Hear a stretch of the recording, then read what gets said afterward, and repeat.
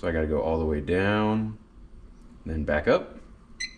That little beep means that we are referenced. Now, if I were to, let's say I want this surface plate, which is a solid block of granite, that the top of it is as flat as can be, and it's verified. That's what this little certificate is. So I will bring my ruby all the way down, touch that until it beeps.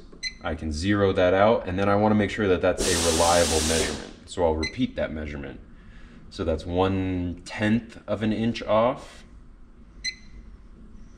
Exactly 0. 1/10.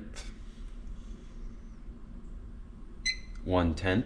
So a little variation, but I think we're pretty solid from there.